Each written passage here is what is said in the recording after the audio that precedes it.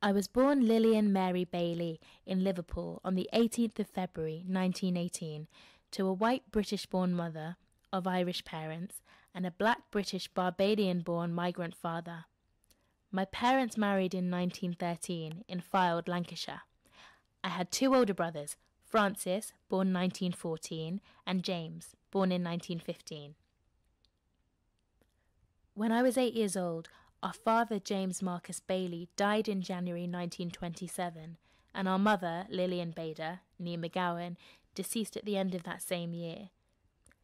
Aged just 9 years old, I was raised in a convent, where I remained until I was 20 because nobody would employ me. Most of the other convent girls left to find jobs when they were 15, despite the fact that I had better qualifications.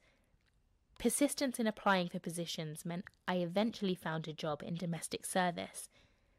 I experienced difficulty obtaining employment because of my skin colour, and I was dismissed from a position in the NAAFI, Navy, Army and Air Forces Institute's military canteen at Catterick Camp in Yorkshire after about 7 weeks when it was discovered that my father was from the West Indies and not born in Britain.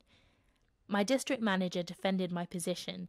However, the British authorities enforced the racial prejudice as clear legal evidence that I was unfit to do my job.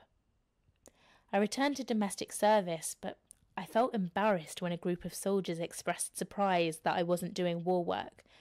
I thought, how could I tell them that a coloured Briton was not acceptable, even in the humble NAAFI?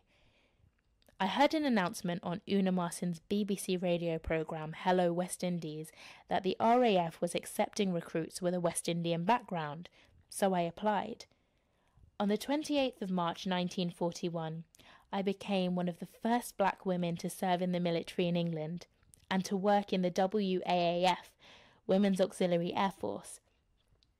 I passed my course first class and started work as an instrument repairer and doubled my pay to 44 shillings a fortnight.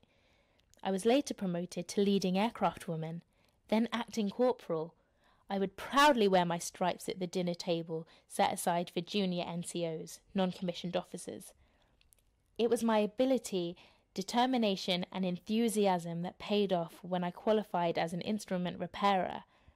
I was posted at RAF Shawbury, where I was responsible for ensuring the aircraft instruments were in full working order before each mission. While I was training as an instrument repairer, I heard the news that my brother James Bailey, who was in the Merchant Navy, was killed in action at sea when his ship, the Western Chief, was hit.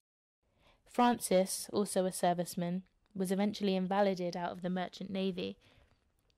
I, like many other black people across the British Empire, joined the war effort because I was patriotic, and if Hitler had invaded England, we, black people, would have ended up in the ovens. Concentration camps and murder was a fate that befell black people in Nazi Germany and occupied Europe. I married Ramsay Bader, a black British soldier, a tank driver in the Royal Artillery in 1943. Ramsay took part in the D-Day operations. Ramsay and I moved to Northamptonshire to raise our two sons, Adrian and Geoffrey. My youngest son, Geoffrey, flew helicopters in the Royal Navy and subsequently became an airline pilot. We are a family of 3 generations of military service in the British Armed Forces. Father served in the First World War. His 3 children served in the Second World War.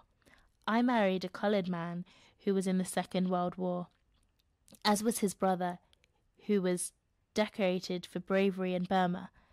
Their father also served in the First World War. Our son was a helicopter pilot. He served in Northern Ireland. So all in all, I think we've given back more to this country than we've received.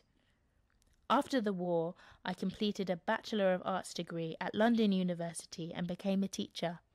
I moved to Bournemouth, Dorset, where I stayed until my death at the age of 97 in 2015.